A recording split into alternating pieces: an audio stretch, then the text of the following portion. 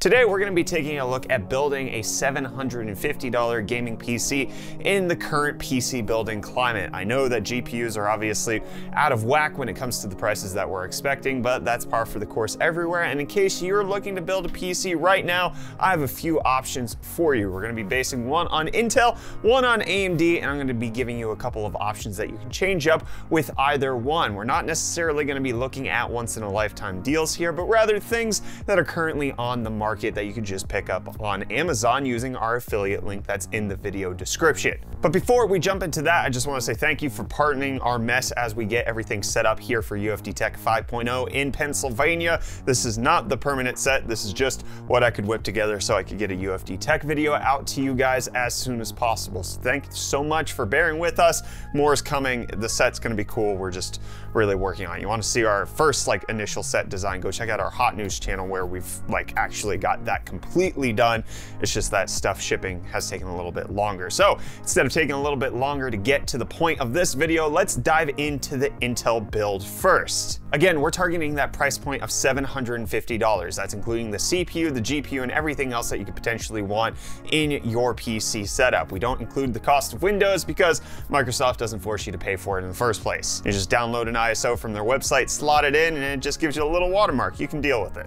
And when all said and done, you're going to be able to target 1080p 60 FPS gaming with everything that's in this system, which is a little lower than you could have expected from a year ago. You probably would have been in the 1440p region, but again, we have to deal with the times as they are. So starting off with the CPU, we're going to go with the i5-10400F. This is a generation behind, but 10th gen Intel, honestly not that far behind when it comes to IPC. This will do you good for gaming, comes in at $179. And we're going to start color scheming this boy. We're going to go for a black and white build with the V-True V5 white cooler, going to be our cooler of choice, coming in at roughly $28. The i5-10400F does include a stock cooler, but there's plenty of benchmarks showing out there that it'll work, but it's not quite enough for Intel's stuff. So picking up the V-True V5 will help us out a lot. For the motherboard, we're going with this Asus Prime B560M. This is a micro ATX motherboard, so in case you're looking to replicate this build, just keep that in mind. You don't want to go with a mini ITX case or anything like that. This is going to cost us $110. For the RAM, we can get 16 gigs here. We're going to go with this Alloy kit for $75, which is 3000 megahertz. You don't need much faster on Intel. It doesn't make a huge difference.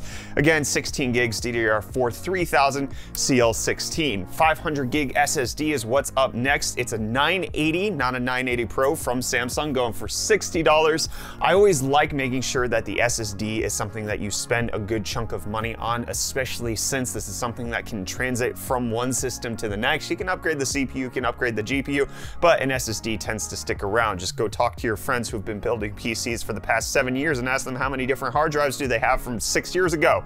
It's a lot. Unfortunately, I couldn't squeeze a terabyte in here, but 500 gigabytes is enough, personally, in my opinion, to be able to install the games you want, but have to do a little management like once every month or so just to make sure that you're not necessarily running out of space. For the case, to complement that black and white aesthetic that we're going for, that RAM falls into the black side of things, this case falls into the white side of things. It's the Maraval micro ATX case. It comes with 2 RGB fans up front. It's mesh, so the airflow should actually be pretty decent, and it's got all of the features that you want, including a tempered glass side panel so you can see everything that's going in on the side. But since it doesn't actually have an exhaust fan, just those RGB fans on the front, we're going to keep going with that black and white aesthetic and add in this Arctic F12 120mm exhaust fan to just slot into the back. It's going to cost us $6, but it's going to help to complement that color scheme and make it work overall. For the power supply, again, we're kind of spending a little bit more than we probably otherwise could. Here's an EVGA Supernova 550 G3.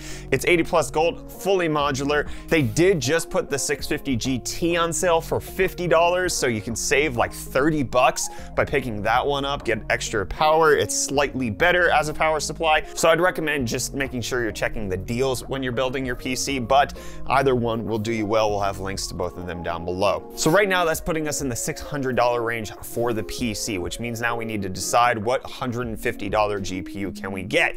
And this is where everything just gets really difficult, because you can pop on Amazon, you're not really gonna find much that's actually in stock new right now. Newegg likewise won't have that for you either. They did, however, just release a combo where you could get a 450-watt Asus TUF power supply and a GTX 1650 with that, which isn't terrible at $300 because it is in stock and it is brand new, but we're not considering that right now. We're going on the used market, and I'm going to suggest a GTX 970. If you look at a lot of the listings for the GTX 970, you're gonna see that they're sitting in the $200 region. However, if you scroll down to the sold section of eBay or Mercari, you're gonna see that they regularly are going below 150 if you can find a seller who isn't necessarily trying to squeeze every single dollar out of his card. The GPU is gonna be the hardest part to find. It's going to be the one that requires the most patience, but if you just stay vigilant on Mercari, on OfferUp, on Facebook Marketplace, on eBay, you're going to find a deal at some point. $150. Prices do seem like they're dropping down. A GTX 970, as I mentioned, will get you in that roughly 1080p 60 FPS region. So that puts us in the total cost of $749.65. You can see if you spend even more, a little bit more than $150 on that GPU, you're out of that $750 budget that we set at the beginning. But have no fear, there are a few tweaks that you can make to potentially up that GPU, and here are the recommendations I would make in case you want to change a few things. Number one, instead of buying a brand new i5-10400F, just scroll on down to Amazon Warehouse and get one for $150. CPUs don't tend to degrade very much, likely isn't going to be mined on, so you're not really worried about too much going wrong with a used Amazon Warehouse deal. So saving $28 right there is going to help you out a lot. Number two, this is probably the bigger sacrifice. Don't buy a CPU cooler. Just go with the one that's included in the box. That's going to save you, again, another $28. We're down $56, which now we can tack onto our GPU budget, which at that point I would recommend potentially looking into getting a GTX 1060 6GB card. Again, this is another one of those instances where if you're looking on just what people are listing their cards for, it's going for $250 roughly right now, a 1060 6GB. However, if you just wait, if you're patient, I've seen several going for that $190 to $200 region. I just picked up a 1060 myself on Mercari yesterday for $190, so it can be done. Again, it's just gonna require patience.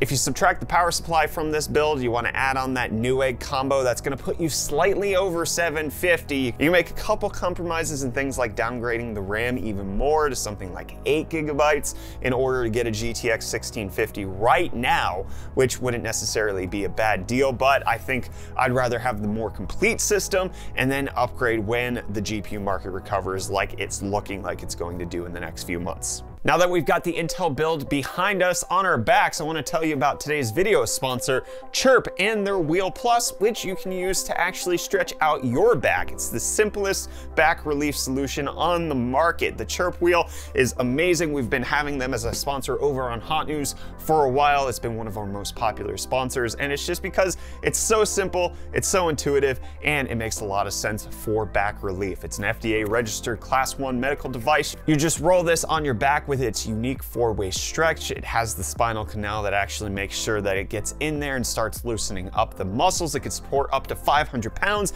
and they have different sizes from the large to the medium to the deep tissue, which can obviously get different areas of stretching depending on how you need it. And in case you have an HSA savings account, it is approved for you to use that because it, again, is an FDA registered Class 1 medical device. So in case you're interested in checking out the Chirp Wheel Plus for stretching out your back, I use it every single day. The link for it will be in the video description. Big thanks to Chirp and their Wheel Plus for sponsoring today's video. Now let's talk about the AMD build. What would you build if you're going Team Red? Personally, I went with Intel first in this video because I think that's a better system than what I'm going to recommend for the AMD side of things. But we're going to start off with the Ryzen 5 1600AF CPU. It's currently going for $150 right now on Amazon, which is a far cry from the days where it was $85 you could just pick it up. This is equivalent to a Ryzen 5 2600 because they changed the process of it, so it's not a 1600, it's rather a 2600 with the 1600 marking. And for this color scheme, we're going to be going for black and red to complement that AMD aesthetic. So the CPU cooler that we're going to go with is the Arctic Freezer 34 Esports. It's going to cost us $38,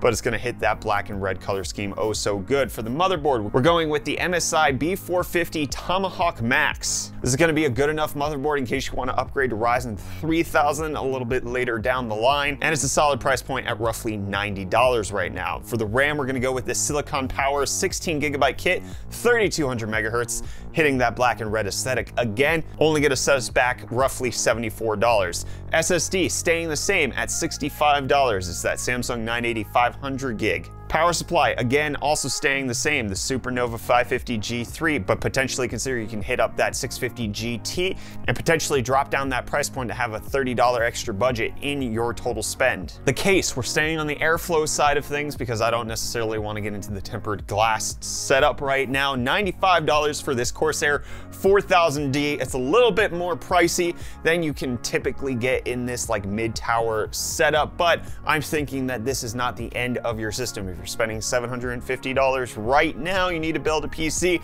This will do you well. That case is going to last you a while. The airflow is going to make it so that you don't necessarily have to worry about what components are going in it in the future. This is slightly future-proofing. $95 is a tough pill to swallow, but when the CPU and the motherboard are cheaper, it makes it a little bit easier to spend that money. And then that again puts us in the GPU region of a GTX 970 for about $150. The total spend on this is $749.27 as I've priced it out on Amazon and eBay. Again, if you want to change things up, you could save around $38 on that Arctic Freezer cooler. Just go with the stock one on AMD. That's a better bet than it is on Intel because AMD stock coolers are better than Intel's. You can save that $30 on that AVGA power supply. So right there, you're down around 80 bucks. You tack that onto the GPU price point and you're back in that GTX 1060 region with maybe a little bit extra money to spare. And you could also downgrade the case to something that's less airflowy. Go with something like the NZXT H510, which is gonna cost you around 70 bucks, and that's gonna